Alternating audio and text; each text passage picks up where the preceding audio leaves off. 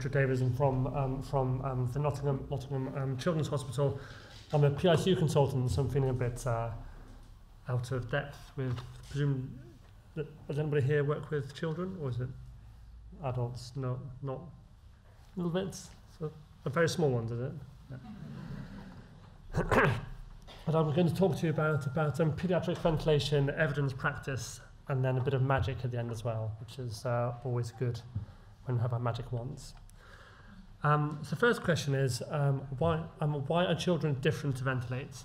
And these are pretty obvious things, but they have dramatic effects on how we ventilate children. Firstly, they are smaller, the kit is smaller, they're more elastic, and they're more resilient.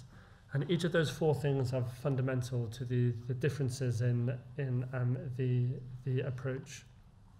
First of all, they are smaller. So here's a neonates, probably around 1 kilo. I'm working on PICU, not neonates. But last year, our weight range of our patients was between 1.4 to 140 kilos. That's 100-fold weight differences. I can imagine the effect that has on just writing up drugs and equipment and everything. We need to have huge rooms for the kits from this size to the huge children, teenagers as well. A simple maths, if you're ventilating someone at 5 mils per kilogram and the 1.5 kilos, that's 7.5 mils of tidal volume. 7.5 mils. So the accuracy of how we ventilate, the accuracy of the machines, and thinking about dead spaces is critical. The next photo is, I confess, from our unit, and it caused one of my consultant colleagues to almost have a fit. This is a patient who's ventilated by tracheostomy. So this patient probably around 3-4 kilos, and can you see the amount of dead space we subjected this child to?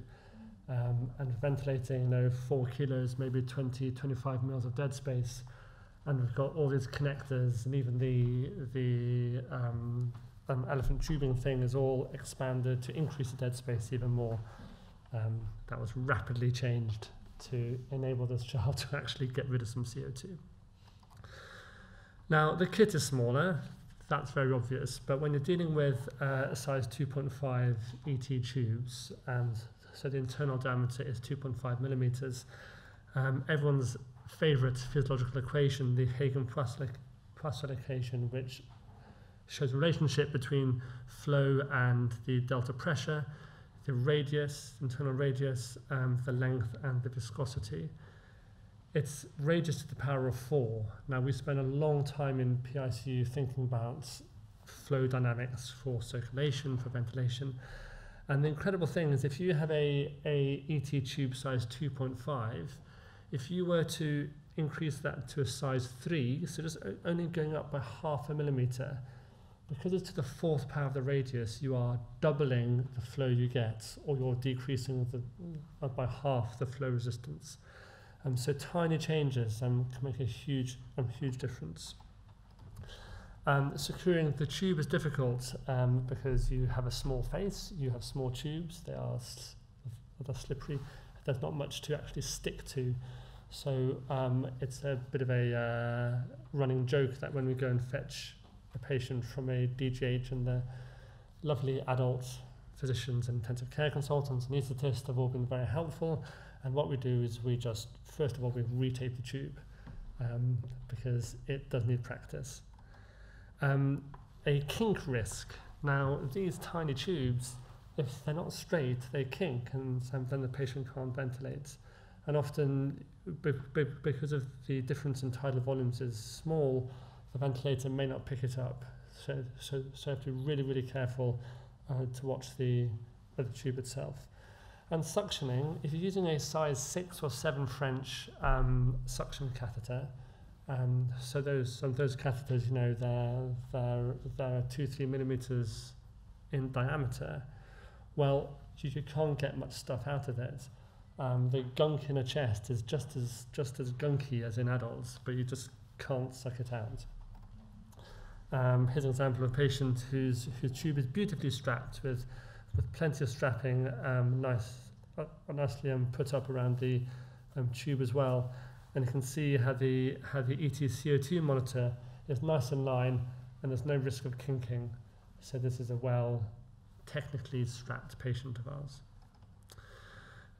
They're more elastic as well. Now this is a patient who is just having a chest drain put in. Has anybody put a chest drain into a baby before?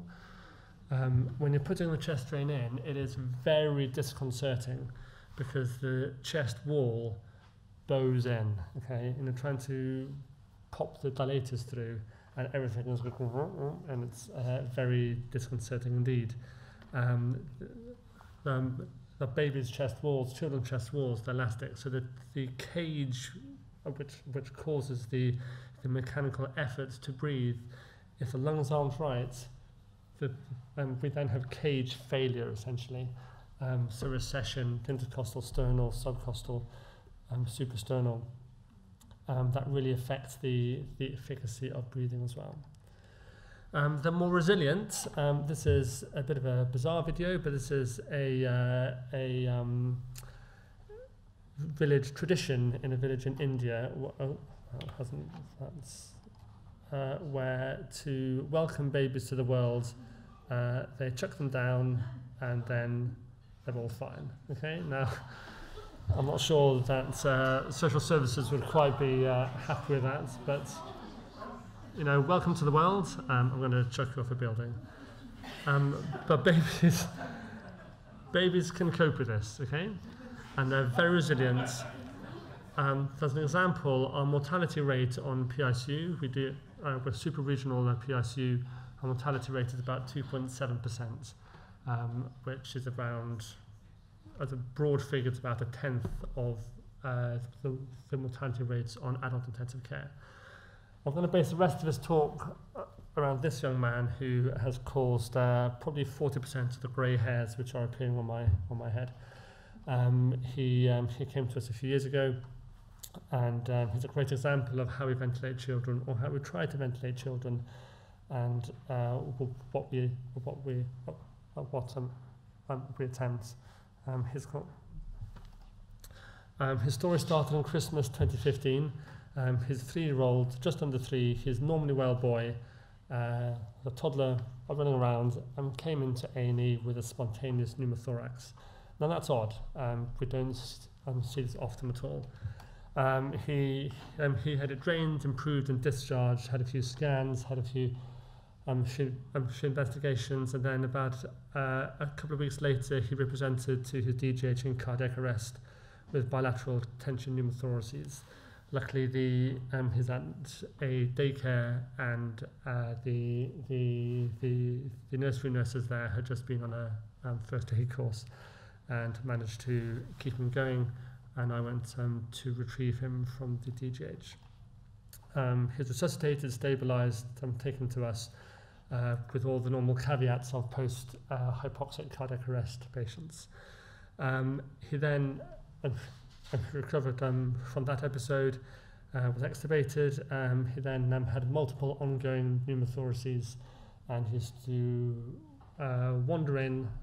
At one great moment, he came in driving a little toy car, gave him ketamine, put a chest drain in, and he drove away again. He's very good. These are his CT scans, which cause some jaws to drop.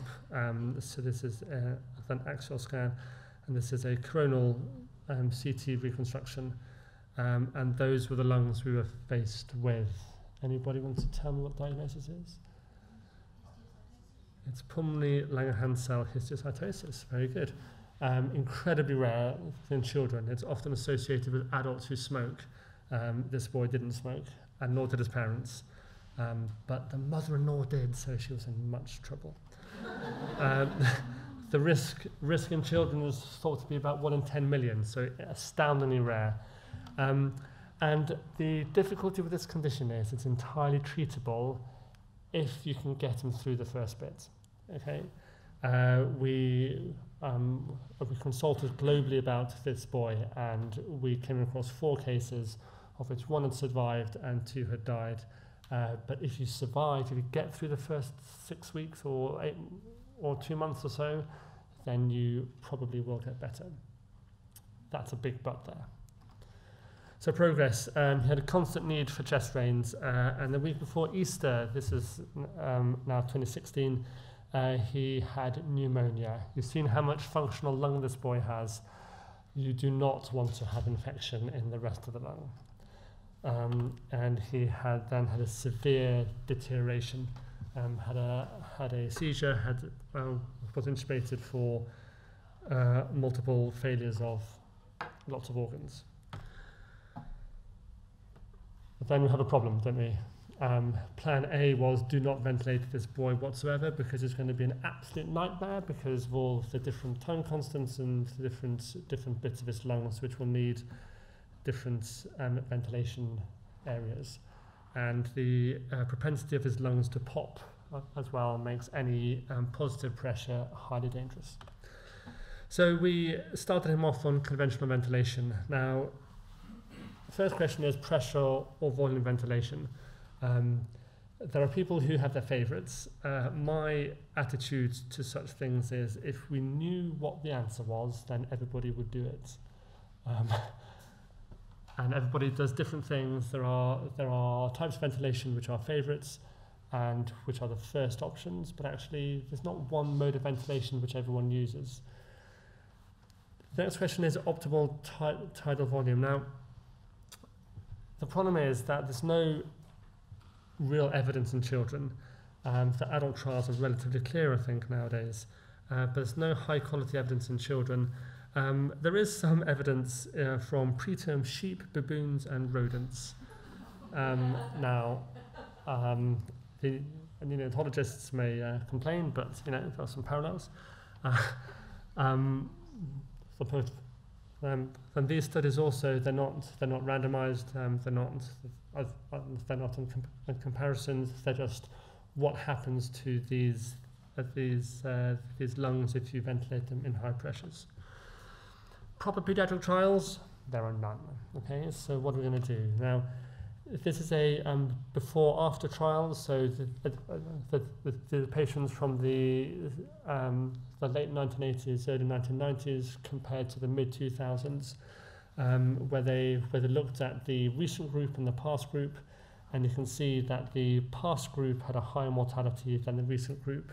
One of them, the independent variables with an odds ratio of 1.59, was that the tidal volumes were lower. They had a median of 8 mils per kilogram in the recent group and 10 mils per kilogram in the past group. Okay, so as time has moved on, we are better at intensive care, but one of the important things was that the volumes had dropped, and look, people survived, the children survived better. That's good news. We now know the answer, especially here's the same trial, and you can see there seems to be a really nice association here. The higher the tidal volume, the higher the mortality. The lower the tidal volume, the lower mortality. Lovely. Unfortunately, the study has no graphs attached to it, but then there's a registry study of all patients in Australia and New Zealand, which showed a lower mortality with higher tidal volumes. There's a retrospective single centre study which showed no association between tidal volumes and mortality. Higher PIP was worse. They're reasonably large in the paediatric field, 389 patients. And actually, there's no statistical association here, but with the eye of faith, if you look at mortality, it's kind of lower on the right-hand side and higher on the left-hand side. So mortality is lower-ish with higher tidal volumes. The same study looked at tidal volumes against baseline lung injury score, and again there, the patients with the higher lung injury scores had lower tidal volumes, and the patients with lower lung injury scores had higher tidal volumes. There's a registry study which showed that survival rate was modestly higher in those treated with lower tidal volumes. So now it's higher with lower. There's no statistical association, but again, this is they looked at the thresholds of 8 mils and 7 mils per kilogram, and both of them showed better with lower tidal volumes. The two centre observational from America, again with more than 300 patients, showed no association between tidal volume and mortality. So I don't really know what to do now, do I? I mean, it kind of makes sense. You know, you should treat lungs. Lungs are a sensitive organ. You should treat them gently. So we try to treat them as gently as possible. There are some animal studies here. So which looks at the differences between newborn and adult animals, often in rats. And we show actually that newborn rats have lower rates of lung injury than adults, with different studies with different amounts of tidal volumes. I'm using mils per kilo in rats. Apparently, I learned this on the train on the way down. Mils per kilo is not entirely appropriate because their total lung capacity is not linear with their weight. But even if you use a ventilation volume of 50% of total lung capacity, even then adults get more lung injury than infant rats, and the same is seen in mice as well. So we have data for adult humans. We have data for baby rats. In the middle, there's a crossover there which we haven't yet found. Anyway, it didn't work. We couldn't ventilate this boy with conventional ventilation. It just didn't work. His CO2 was through the roof and his oxygenation was horrendous. We were in some 100% oxygen and his sats were sliding. So we tried high frequency. Now, does high frequency work? Well, it depends who you ask. If you ask the books, then the answer is probably no. If you ask PICU people, then we would not get rid of high frequency. Understand, in adult practice, it's generally not used anymore. That's correct. In pediatric practice, it is. Now, we can always, we have a get-out clause that the studies haven't really been done, because does it work? Well, in this study, it doesn't. The red and the green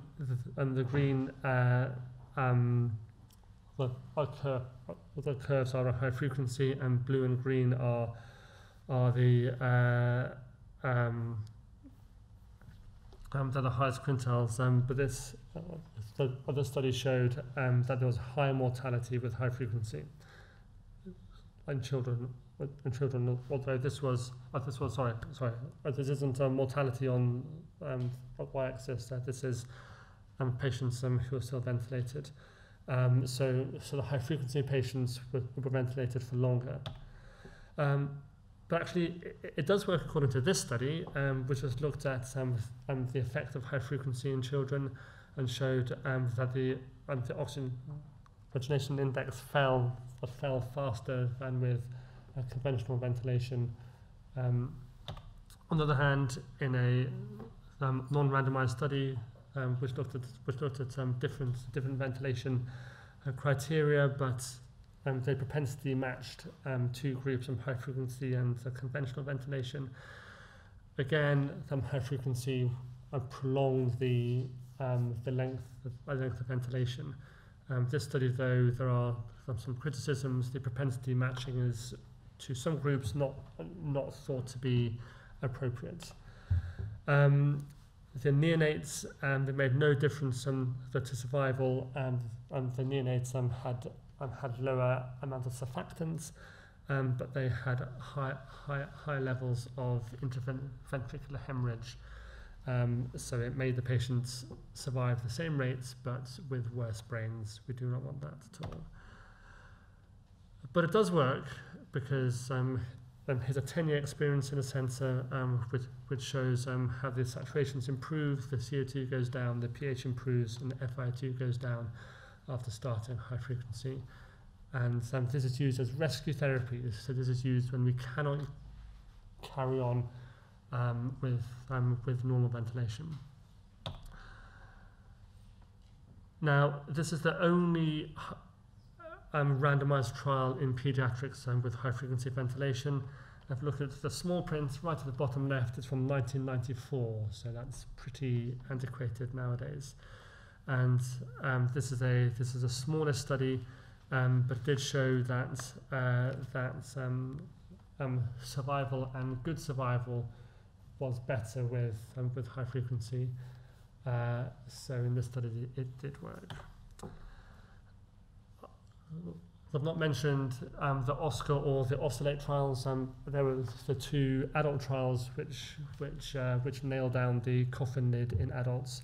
But actually, there's been a meta-analysis of these patients and have looked at the PF ratio and looked at the odds ratio of death compared to the PF ratio. And what you can see is that actually, potentially, on the left-hand side here, if you have a worse PF ratio, so PF ratio, the lower the worse, actually then the odds ratio of death goes down. And if you have a higher PF ratio, so you're not as sick, then oscillation may work, may make you worse. So we use oscillation for the sickest patients. It's very hard to randomize and to get these studies accurate, because the patients who put onto the oscillator, and they are really sick. But maybe here's some data which shows that as rescue therapy, it may still have some effect and something worth thinking about. And maybe we're doing it wrong. Martin Nijber from the Netherlands, he's just been funded to do this study called a Prospect study, which is going to be a 4-arm study which looks at a 2x2 table of proning and oscillation versus supine and the conventional, or the other way around. This study has a very interesting oscillation protocol, which is called open lung oscillation. Where you start at high pressures, you come down, and some had a few loops of high pressure weaning to find the correct physiological mean airway pressure for oscillation. This study has just been funded, as I said. It's not actually started yet, so we are being very patient and waiting for the results from this in many years' time. But it didn't work. Okay, we put him onto the oscillator and it was horrendous. He just dropped his saturations and had to bag constantly, and things were looking very bleak. So then we tried some APRV. Now APRV we use almost as on the same par as oscillation on our units. One of the big problems with oscillation is we use what we call the tractor, the Sensormedics oscillator, which sounds like a tractor, and you walk onto the unit and you feel the floor shake as it oscillates big children. It's amazing. On the other hand, it is super dependable. It looks like something from the 1950s, and it just works. It's like the Land Rover Defender of the ventilators, but there's no feedback. So if your ET tube blocks, it just keeps on going chugga chugga chugga chugga chugga chugga. And the first you'll notice is when you do a gas. APRV has certain similarities to high frequency, with the benefit that if the tube blocks with this mode, the machine will go bing and tell us about it. Okay, so there's a bit of benefit there. So the question is, does the APRV work in children? Well, there's been one trial, proper randomization so far, which was stopped early because patients died. So that's a bit of a problem for APRV, but it does work. Here's some survival in adults, which shows that actually this is the percentage who are breathing without assistance. A pretty dramatic difference there to the benefit of APRV.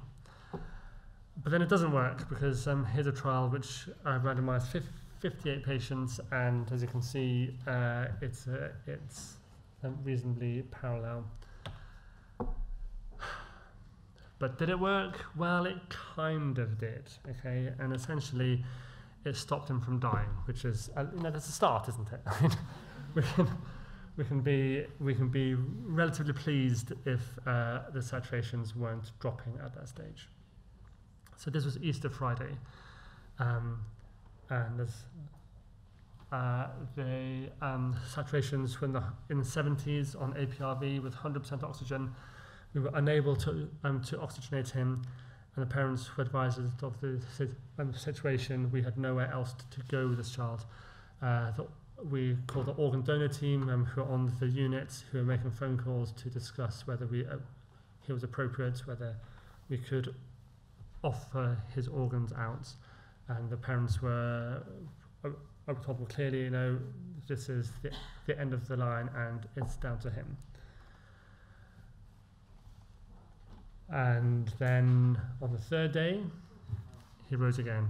On Easter Sunday, suddenly the sats went from 70 to 72 to 73, and he came back slowly until we could ventilate him, at least in the 80s, and we were all feeling very pleased with ourselves. But then we had a horrendous situation where he was incredibly fragile still. And what do you do then? How do you move on with this boy? Because he's really properly on a knife edge. And if it goes the wrong way, there is no reserve, there's nothing to do. So I made some phone calls and said, I need that new fancy machine. And I spoke to Leslie, I spoke to one of the guys, Echo, who was out in Japan at that time. I think I woke him up at 2 o'clock in the morning to say, I need this thing. And fortunately, it arrived in the back of a truck. I had to sign my life away, and I could use it by Wednesday. And now Pulmonary Vista is electrical impedance tomography, and this is where the magic comes in, because this, when we used it the first time, was jaw-dropping. So what it is, I'm going to talk about it. I'll talk about some of this purely afterwards, but it gives you a live view of every single breath, about where the expansion is happening within the lungs, what it looks like, and crucially, when you make a change, it shows you what's happening straight away. We still had maximal ventilation. At that point, had 5 chest drains within him because he kept on sealing off small pockets and popping them. And this is what we cobbled together for this boy. So this is for EIT, electrical impedance tomography, you need to have 16 electrodes on at the chest with a 17th as a reference. There were no suitable belts of his size, and anyway, chest drains, you can't go through the plastic because you need skin contact. So we had to use 16 ECG dots in a kind of straightish line and wiggle it around his body, and I tried to get the contact like that. You can see there's not much real estate left on this boy's chest. What with Hickman line and chest drains and things. That helped, and we bandaged around his electrodes for better contact. And we got, this is a summary slide of what we found. So the top pictures are tidal volume pictures. It's like a CT slice. The heart is on the posterior left. So that an anterior is at the top, posterior is at the back, and right and left are as normal. They are, then they're switched over. The works as a heat map. It's a live video. Works as a heat map, and you can see the whiter the image, the more expansion has happened in that area. So when we put it on, there wasn't much expansion happening. See, there's a big hole here, and it's all not very white. Okay, so there's not much expansion anywhere within his chest. You can also look at the global impedance waveform here. So this is a trend over time. Each of these spikes is one breath, and you can see that's very, very high. Yeah. But then I made some changes, and you can see instantly on the middle the picture. You can see that there's much more expansion happening in the right posterior, and there's more in the left hand side as well. But the expansion was quite low then, so the global expansion, we're ventilating on a different part of the expansion curve, and even though we're getting better chest movement as shown by the top picture, the expansion was too low and the SATs weren't right. But then made more changes and optimized things from the ventilated flow, and you can see on the third picture. The third picture is a much more balanced ventilation picture. We have ventilation in all 4 quadrants, and on the global expansion lines, we're sort of in a mid expansion curve at the moment. Okay. So what enabled us to do then was to make changes and have confidence that we didn't have to wait for the next blood gas or wait for the SATs to change. But we could on a theoretical basis say, well, I can see after this change the ventilation is different in this area, better, worse. I'll reverse that change. I'll do something else. So we made more progress in those 2 hours than in the previous week. Which gave us a confident ventilated manipulation, and had a gradual improvement to extubation. These are his total numbers: 26 chest drains, 102 chest x-rays, and 5 CT chests. And he is the cheekiest monkey you will ever find. He runs around, comes to outpatients, and just runs in his. He always has a different superhero outfit on, and. Just is like a whirlwind. It's amazing. This is his latest CT scan. That's the same slice as I showed you in the beginning, and you can see there are a few holes left, but at least he's got plenty of lung to breathe. He's off oxygen. He's beautiful. We now use electrical impedance tomography. I'm down to about 3 kilograms. We're not using stickers anymore. We now have very nice prototype belts, which gives us an excellent tool in our armory. In a few minutes, I'll just show you some ways that we use this. So this is a patient who's ventilated nicely, who's then taken off for suction.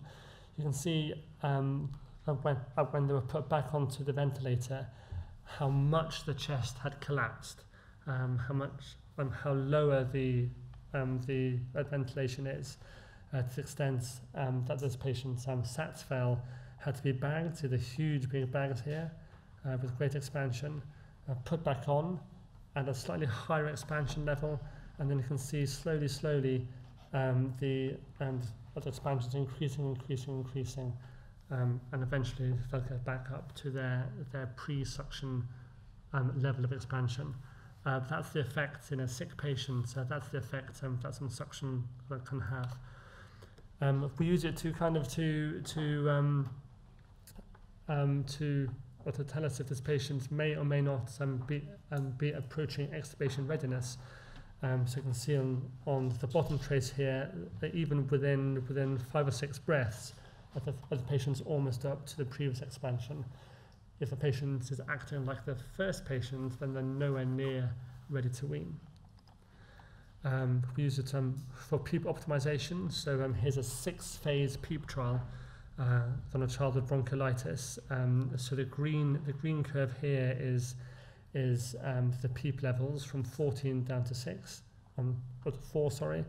And you can see the white lines here are the chest expansion, and then the software will tell you at high PEEP which areas have stopped moving, and at low PEEP which areas have stopped moving, with the consideration that areas which stop moving at high PEEP, they're hyperexpanded, and areas which stop moving at low PEEP are collapsed. So you can choose your PEEP, whatever it is, but actually, if you look at the curves of yellow is high PEEP movement loss, and white is low PEEP movement loss. At a PEEP of 9, that's sort of the least bad PEEP. Yeah, I don't know what the best PEEP is, but at PEEP of 9, you have the lowest amount of collapse and the lowest amount of hyperexpansion. So we now choose our PEEPs based on this, and we go for the least bad option. I've done a few of these now. That these are last winter's bronchiolitis patients, and there seems to be just some association there. I know this, but not a lot of data there, but some association that the younger children prefer to have lower PEEP, and the older children prefer to have higher PEEP. We've used it for decisions on pleural effusions. This was a very sick patient whose INR was 7, oncology patient in multi-organ collapse, who couldn't correct the clotting. And the question was, with those lungs and a pleural effusion, should we drain that pleural effusion or not? Where's the risk balance? We couldn't ventilate her, but then are we going to cause problems by putting a chest drain in? We saw that there was no expansion in this huge area of lung here. So on balance, we put the drain in, and instantly we reinflated the back of this lung and could ventilate her, and she didn't bleed with the chest drain. So it's a double win. This is a patient. She was 2 years old and had coronavirus pneumonitis, and she kept on collapsing her left side and then her right side and then her left side. So we watched this live, and then we told our bedside nurse, as soon as one side goes darker, then flip her over. And as we told Mum, we flipped her like a burger, and every time the right side, you can see on the left-hand picture how the right side, there's not much ventilation there. So we flipped her right side up.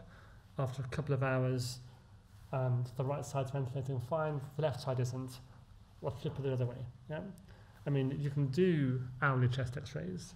You can do this, but actually that's pretty. The patient will be glowing after something. Weaning success. Here's a patient who dropped the ventilatory numbers on, and you can see how the global expansion is gradually dropping. So every breath, they're losing expansion. That in half an hour's time is going to cause you problems. On the other hand, here's a patient, same drop in ventilation, and you can see how the patient can cope with that. They're not losing volume for every breath. That patient is going to be fine in half an hour's time. Asthma and wheeze is fantastic, because when we think we have a child who's hyperexpanded, we think we do, but actually, are they hyperexpanded or not? And if we make a ventilatory change, that is going to cause them to be more hyperexpanded or less hyperexpanded. So on the bottom here are the ventilatory numbers, and the top is the global impedance, which equates to global expansion. And with it, we made a change, and we're delighted to see the hyperexpansion reduce. On the other hand, the OBS weren't right. So then we made more changes to the second arrow, and you can see it's a slight increase in expansion, but we were happy with the OBS then. So we found a way to drop the expansion down significantly and still ventilate the patient appropriately. Even in here's a teenager who had a incredibly severe lung injury from vaping. Don't do it. Then wanted him to take bigger breaths, and the physios have used it for feedback spirometry. And then he was told to make sure that it went blue in the whole area, and that was his challenge. He quite enjoyed it, watching the rather hypnotic screen as it pulses like a jellyfish. It's quite nice.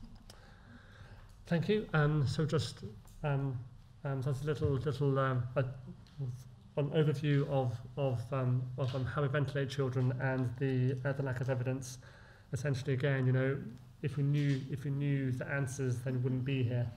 And hopefully one day we'll find out how to do this even better. Thank you. Thank you very much.